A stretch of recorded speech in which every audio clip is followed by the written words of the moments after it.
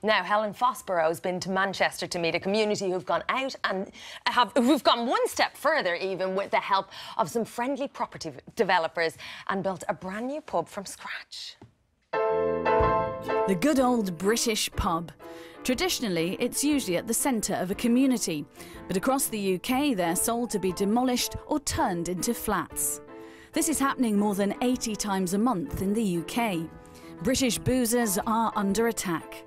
The pub trade no longer seems like a good business prospect. However, I'm about to meet some people who are defying the trend.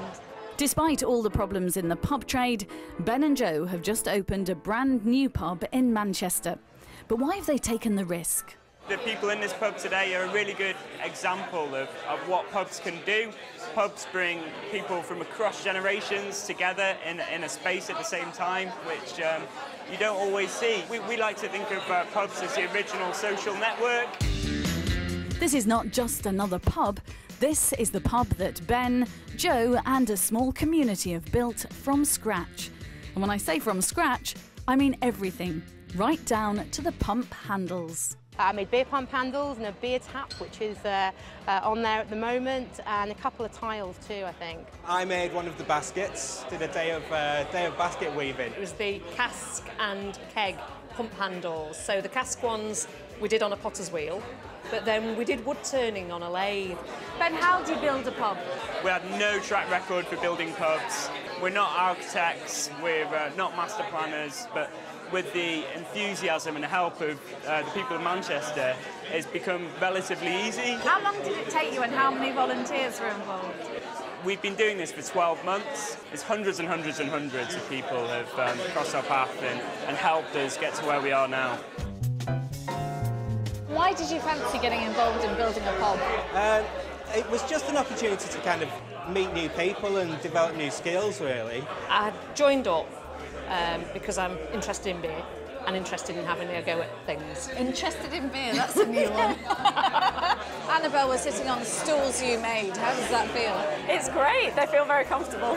How important do you think a project like this is? I think it's a great idea because it's really pulled us together. It's made me really aware of the pub and the site. Yeah, it feels really nice to kind of know that we've had a hand in it, really. It's been a really nice kind of community project. I think it's that connection with the people that have made it, that people have been involved in it since day one.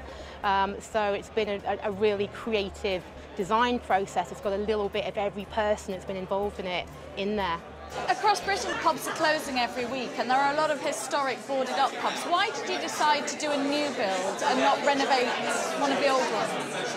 Well, we see a pub as the heart of the community, and there's no pub in this community, and we felt that we wanted to bring everybody together.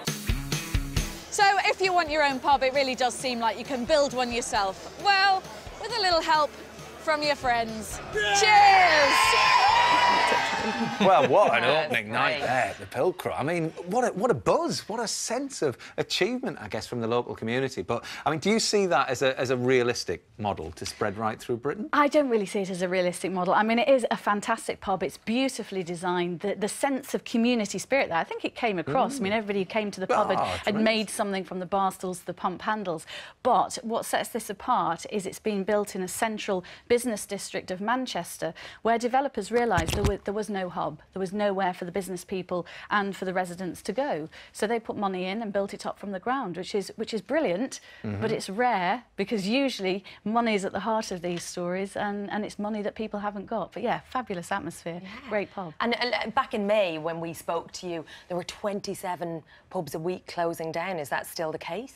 That is still, well, it isn't still the case. There is some good news on that front because developers, as we reported back in May, often see Britain's pubs, usually historic ones, as low-hanging fruit. They've realised that our planning laws in Britain are quite weak and they can exploit those. But since we reported on the story in May, that figure's gone down to 21 pubs closing every week. Often much loved, usually viable and often historic. So that is good news. It's still more than 80 pubs a month. But I think it's happening for a number of reasons. I think many communities are realising that the developers are targeting their local, and they've realised that they can fight back. They can apply to councils to apply for an asset of community value status, which gives them a layer of protection in planning. So they're fighting back. And on the flip side, some councils have also realised that our British planning laws are weak and that we're going to lose our cultural heritage if we don't tighten them up. So some councils are tightening them up of their own volition because these properties are worth far more to developers as mini supermarkets, bulldozed as supermarket car parks, office space or private homes. So looking back at some of the pubs that we featured then, back in May, and, you know, the situation that they were in back then, what's the current situation? What's the update? Well, I'll update you on two historic pubs in Kent that we featured. The 15th century Chequer Inn, which is the last proper community pub in the village. It's been boarded up and closed for the last 18 months. Yeah. The developer who's bought it wants to turn it into a private house. The community are very keen to keep it. So the latest on the Chequer is that Dover District Council have said that the community can try and raise the funds to buy the pub themselves. Now, it's doubled in price since the developer bought it, but they're trying. And a couple of weeks ago, they had a pop-up pub in the village hall, and they've raised more than £70,000 so far to the asking price of £340,000. Very determined. It's the last proper pub in the village, so they're not going to go down without a fight. And just a few miles up the road, we reported on the historic Red Lion. Now, that's been a pub for 750 years. It's mentioned in the Doomsday Book. It's Grade 2 star listed, which puts it in the top 5% of protected buildings across Britain. Again, a developer wants to turn that into 2 private homes. It's been boarded up for 18 months and closed. The latest from the council is the community were sent off to try and find a serious buyer. They found 3, including a household name.